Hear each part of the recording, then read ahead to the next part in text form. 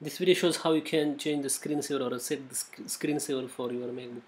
For that, you have to click on this Apple logo at the left hand corner of the menu bar, and then you have to click on System Preferences. Once you are there, you have to click on Desktop and Screensaver.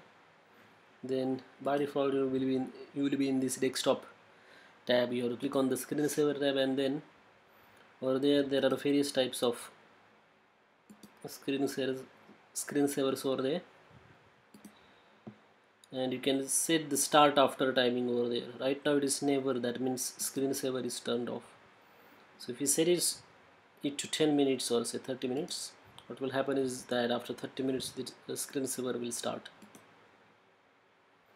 And there are other options, like you can show it with the clock. You can also shuffle the slide order as well.